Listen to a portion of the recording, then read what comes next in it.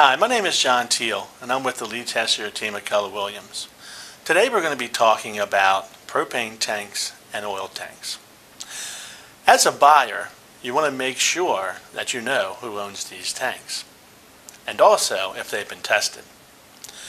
One of the questions you want to ask your agent is, who owns the tank? Hopefully she can talk to the listing agent and give you an idea of who owns the tank. If you have a smaller tank, most likely it's being used just for cooking. But if you're looking at a home that's using propane for everything, that's cooking, hot water, fireplace, and of course the big thing, heat, then you're going to have a substantial larger tank.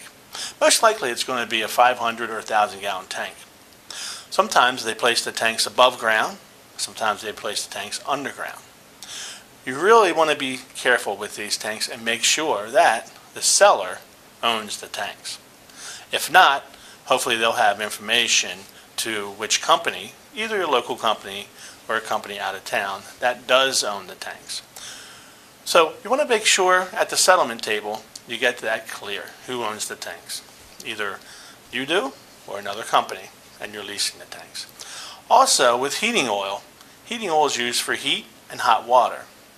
Usually you have a 275 gallon tank that's either in the basement or it's outside.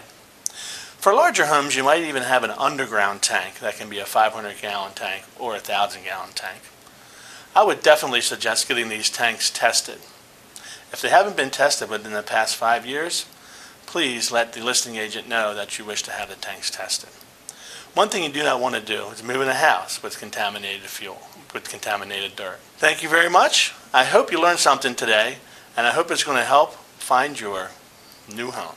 Again, my name is John Teal with the lead Tessier team, and if you have any questions about this, feel free to give us a call at 410-638-9555. Thank you very much.